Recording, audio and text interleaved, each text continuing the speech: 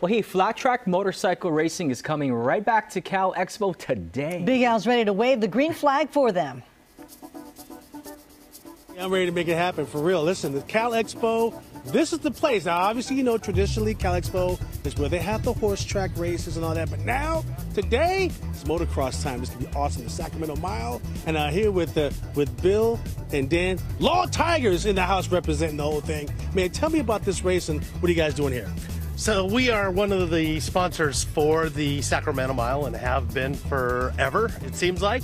Dan is actually my local rep for Northern California, but we're motorcycle accident attorneys, and anything that we can do to give back to the community as far as helping the riders get back on the road and safe out there, that's what we do. And then we love supporting the racers, and this is an amazing event. It's fun for the whole family. Now, obviously, if you know, if you know about the industry, the culture, you're already embedded. It's cool. But with somebody walking in for the very first time, what can they expect when they come to the Sacramento Mile?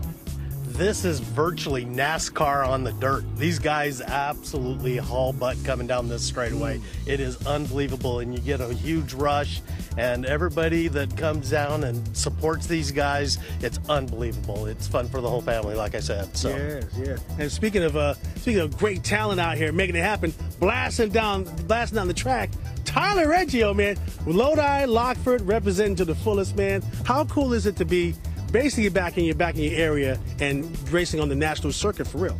It feels awesome to be back at home in the home state racing a local track, and just feels amazing. You know, I'm ready to go today and see what we can do in the hometown crowd. It's very good. I know just on a personal level, you get your mom and your family coming in like, oh, that's my boy, Hercules, just celebrating your racing out here. Oh yeah, for sure. Oh yeah, definitely. So when people come in, I mean, how can people come in and just get ready and bask in all the glory? There's so many places out there to see before they come to the track. Absolutely, there's all kinds of stuff. We've got when you come up the main corridor, that's where you can pick up your tickets. We've got plenty of vendors in here set up. We've got shirts. They've got food trucks. They've got a little bit of all, and if you spend a little bit extra and get yourself a pit pass, you can walk down through and meet all these riders. Oh, perfect. Just come on down, get your tickets, and have some fun here, and we'll be right back.